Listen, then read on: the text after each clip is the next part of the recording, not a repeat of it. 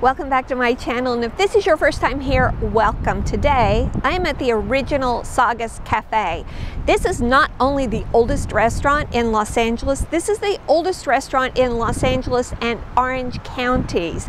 It first opened in 1886, 132 years ago. It moved to this location in 1905. Now, do you know who was president in 1905? Teddy Roosevelt. He ate here. He had the New York steak and he proclaimed that it was splendid. This is my first time here and I'm pretty excited about it. So let's head into this historic restaurant. The original Saugus Cafe began its life as the Saugus Eating House here in Santa Clarita as part of the Southern Pacific Saugus Railway Depot. That's a mouthful. This was an important stop on the passenger line between Los Angeles and San Francisco. Teddy Roosevelt had his splendid New York steak at the restaurant in 1903 when it was still part of the rail depot. I've read that the restaurant moved across the street to its current location in 1905 and 1916. So I'm not sure when it moved, but it's been there for over 100 years. Teddy Roosevelt is far from the only famous person to dine here. Over the years, this restaurant has hosted movie stars like John Wayne, Gary Cooper, Charlie Chaplin, Marlene Dietrich, Clark Gable, and more.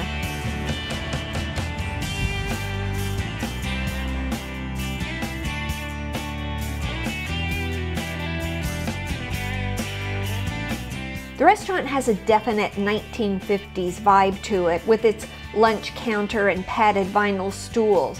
A nice touch is that some of the stools have names stitched into the backs. I'm not sure, but I believe that these are some of the owners and their family members. The waitress couldn't tell me much about them. One thing was pretty clear when I walked in. This is a neighborhood restaurant. The waitress knew most of the patrons, greeting them by their first names and catching up on what's new as she took their orders. Pretty soon she was joking with me and I felt like part of the crew. On my first visit, I thought about getting that splendid New York steak, but instead chose the famous Saugus Cafe steak, which is a sirloin. It was perfectly cooked and had a lot of flavor. I know that some chefs get offended if you put A1 on your steak, but I like that extra tartness that A1 has, and no one here had a problem with it. The meal came with your choice of potatoes and grilled veggies.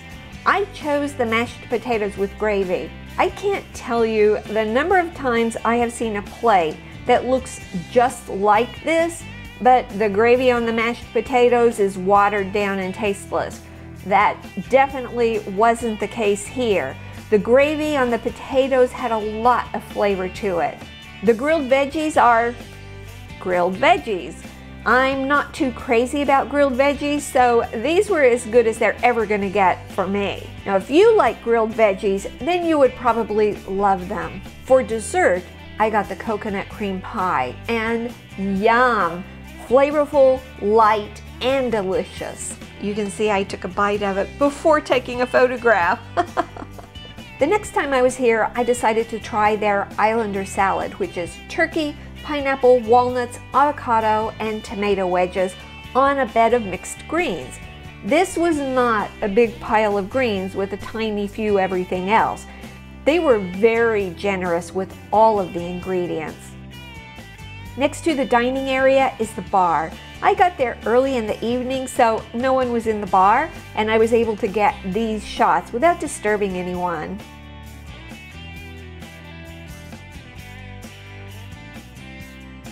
The dining room is an homage to the restaurant's past. There are a number of historical photos on the wall. The windows, the booths, the curtains, and the wall sconces are designed to emulate a railway car. There's a glass booth on one wall where they display their merch. If you want hats or tees, they've got you covered.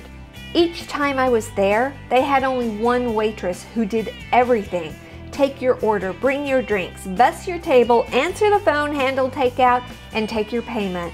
In spite of all of that and everything that could go wrong, They were always very friendly and they kept the restaurant running smoothly. This is an inauspicious cafe with good, solid Midwest American cuisine and an incredible history of well-known Hollywood stars and political patrons. I hope this helps you find your adventure. Thank you for watching.